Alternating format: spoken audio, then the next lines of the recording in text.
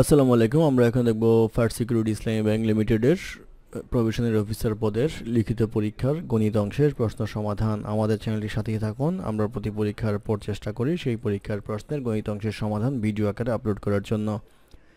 অঙ্ক শুরু হবে 55 এর এ নম্বর অঙ্ক দিয়ে।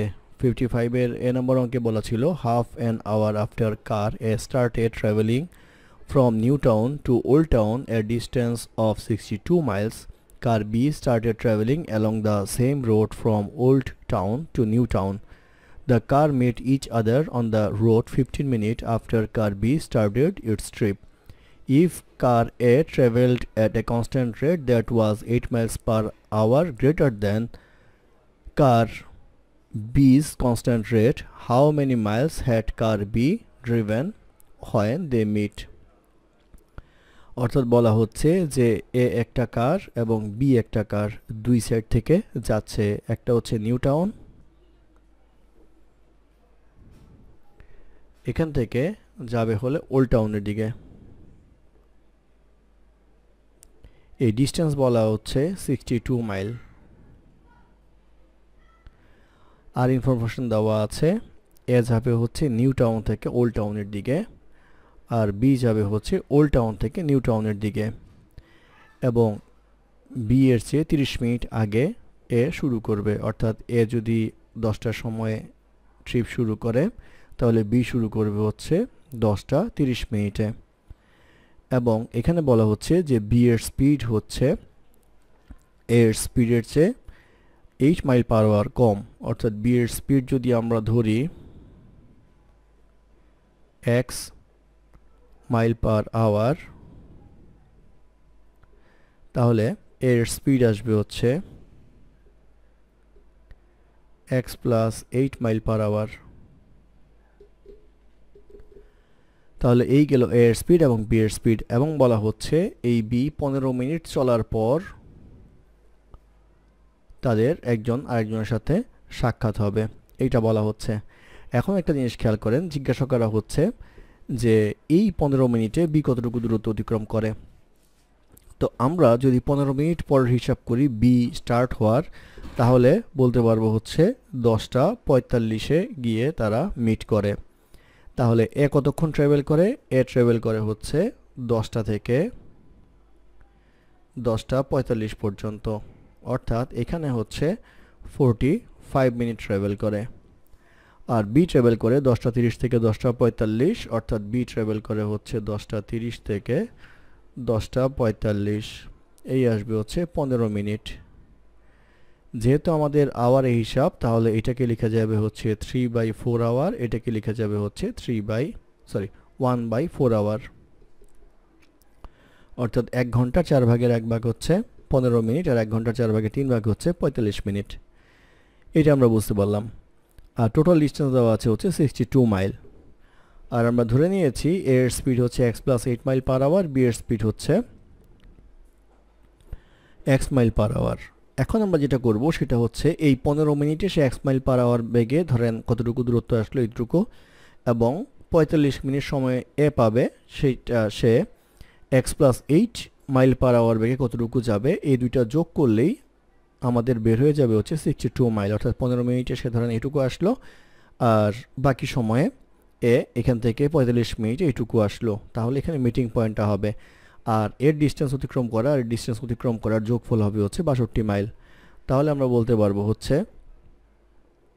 দূরত্ব ইকুয়াল টু হচ্ছে গতি ইন্টু সময়। সময় হচ্ছে 3/4 hour into x plus 8 plus আসবে 1/4 আওয়ার ইন্টু x ইকুয়ালস আসবে হচ্ছে 62, বা 3x plus 24 plus x equals আসবে হচ্ছে 62 ইন্টু 4 248।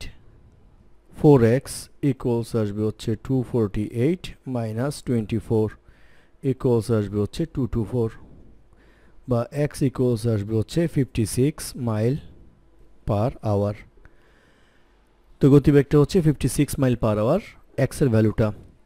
তাহলে x 15 মিনিটে কতটুকু অতিক্রম করে, তাহলে b 15 মিনিটে কতটুকু দূরত্ব অতিক্রম করে সেটা বের করতে হবে। অতএব B drive in 15 minute equals আসবে হচ্ছে 15 মিনিট মানে হচ্ছে 1/4 আওয়ার ইনটু হচ্ছে 56 equals আসবে হচ্ছে 14 মাইল। এই 14 মাইল হবে হচ্ছে 14 মাইলস হবে হচ্ছে অতিক্রান্ত দূরত্ব 15 মিনিটে বি এর ক্ষেত্রে 14 মাইল হবে হচ্ছে এই প্রশ্নের উত্তর। তারপরে প্রশ্ন নাম্বার 55 এর বি, নাম্বার 55 এর বিতে বলা হচ্ছে a person running at 800 metre race average 130 meters per minute for the first half of the race and the average speed for the remainder of the race is 145 meters per minute.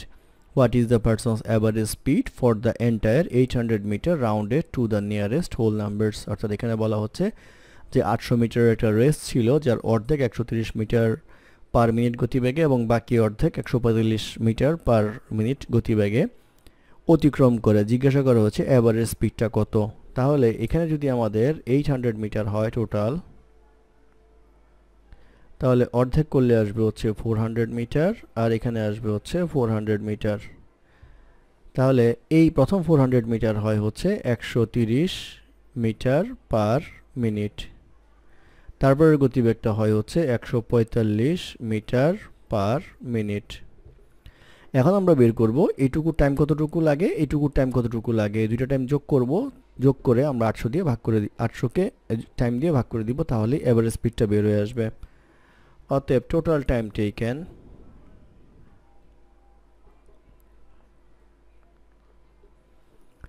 Taken হচ্ছে প্রথম 400 metre যায় হচ্ছে 130 metre per minute গতিবেগে plus দ্বিতীয় 400 metre যায় হচ্ছে 145 metre per minute গতিবেগে। তাহলে দুটো যোগ করলে আমরা পাবো হচ্ছে কত মিনিট, এটা আসবে হচ্ছে 40/13 প্লাস এটা আসবে হচ্ছে 80/29, এটা করলে পাওয়া যাবে হচ্ছে 377.1160 প্লাস আসবে হচ্ছে 1040। ক্যালকুলেশনগুলি আগেই করা থাকে আমাদের, সেজন্য বসিয়ে দিচ্ছি। অনেকে কমেন্ট করে মুখস্থ করা হচ্ছে, আসলে অঙ্কগুলি আগেই করা থাকে সময়ের বাঁচানোর জন্য।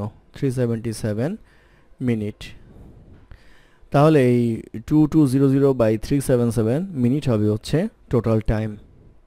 অতএব average speed equals distance by time। তাহলে ডিসটেন্স এখানে হচ্ছে 800 মিটার ডিভাইড বাই আসবে হচ্ছে 2200/377 মিনিট ইকুয়ালস আসবে হচ্ছে 800 ইন্টু 377 ডিভাইড বাই 2200 ইকুয়ালস আসবে হচ্ছে আমাদের 137.0909 মিটার পার মিনিট। তো এটা সমান সমান আসবে হচ্ছে 137 মিটার পার মিনিট, অর্থাৎ এভারেজ স্পিড হবে হচ্ছে 137 মিটার পার মিনিট। এটি হবে এই প্রশ্নের উত্তর। ধন্যবাদ আমাদের সাথে থাকার জন্য। আমাদের চ্যানেলটি ভালো লাগলে অবশ্যই সাবস্ক্রাইব করবেন, লাইক কমেন্ট এবং শেয়ার করবেন। আমাকে কোনো সমস্যা থাকলে আমাদের কমেন্টে জানাবেন, আমরা চেষ্টা করব কমেন্টে রিপ্লাই দেওয়ার জন্য। ধন্যবাদ।